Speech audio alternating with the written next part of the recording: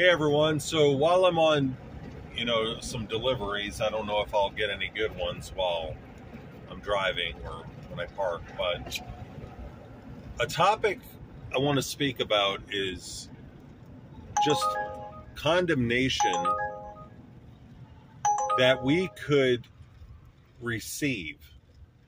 And most likely it's something that we receive from other believers. Where we feel like we're not living up to their expectations that they have of us.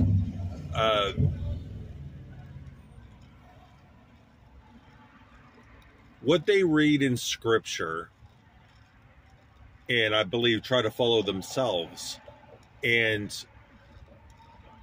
they enforce it through their actions and their words. And, when a mistake is made, they beat you down with what it says in Scripture.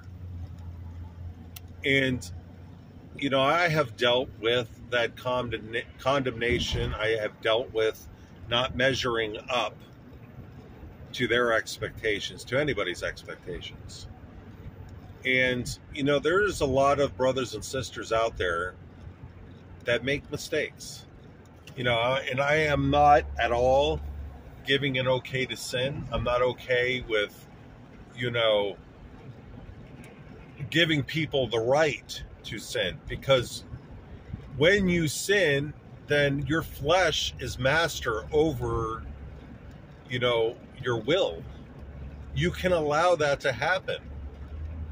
And if it's a master, then it's something that you really need to, through God, and when you're tempted, God, it says in Scripture that God provides a way out for us to stand up under it. And, it's just, it takes, at that moment, finding out how we can deal with with the temptation at that moment. What are we going to do at that moment? Are we going to go through with our flesh and that temptation, or are we going to just walk away, seek God, and deny it? And it takes so many times to try to master it, to remove the flesh as a master so that the Spirit will reign. But there are a lot of people that sometimes the temptation is just so much that, when desire gives birth to sin, and sin, when it's full blown, gives birth to death. So, it's conquering that desire, not wanting to sin anymore.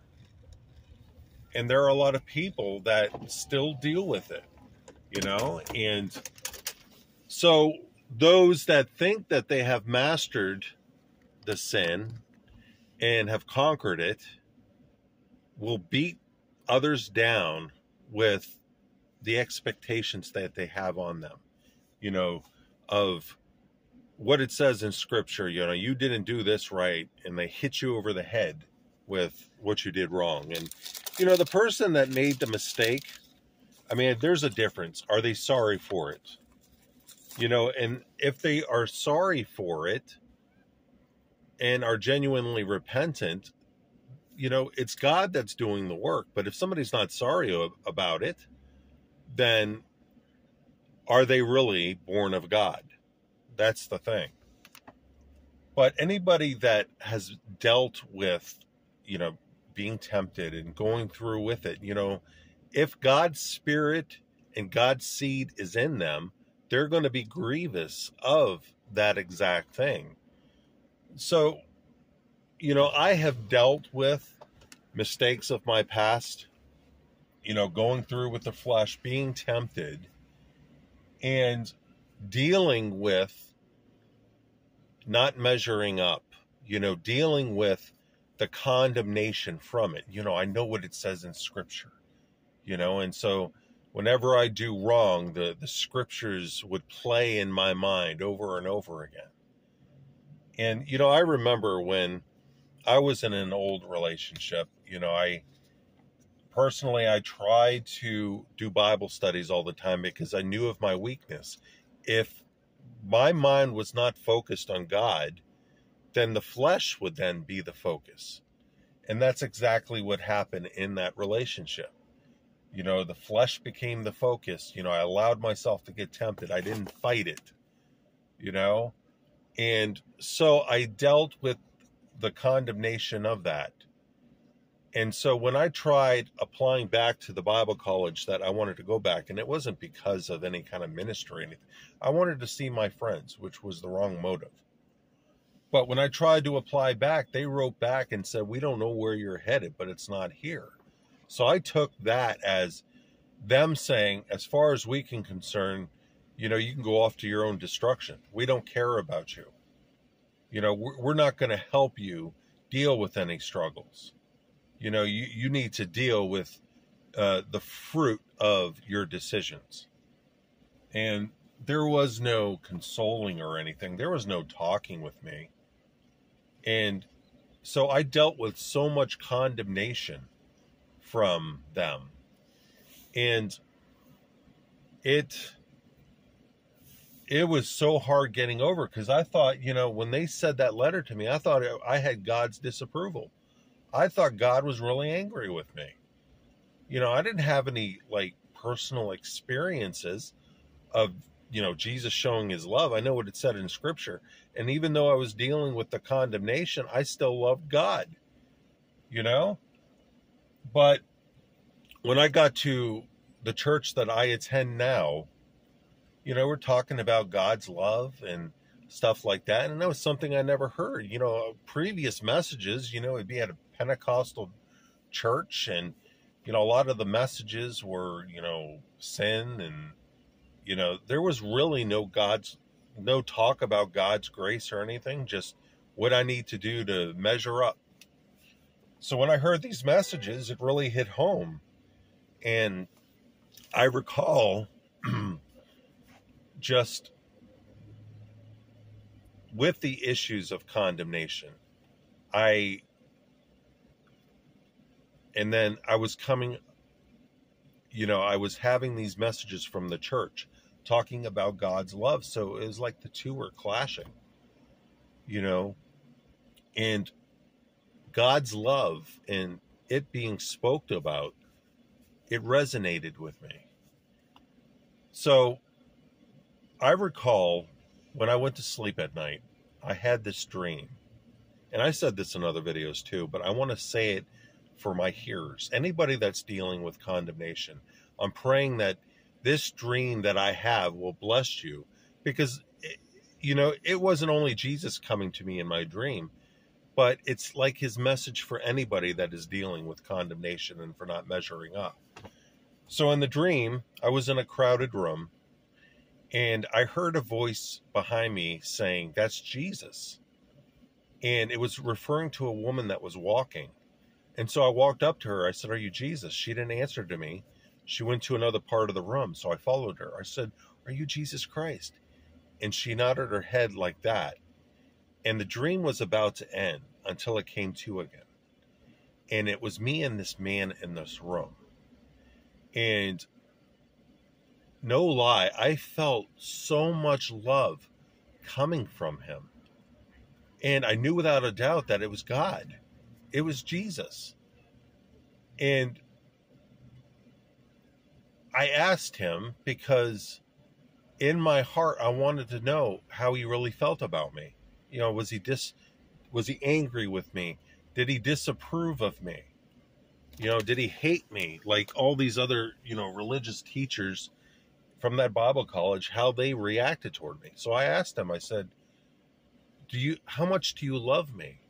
And he's like, "No, how much do you love me?" And what I said was like, "Oh man." But he heard my heart, because my heart said words can't express how much I love you.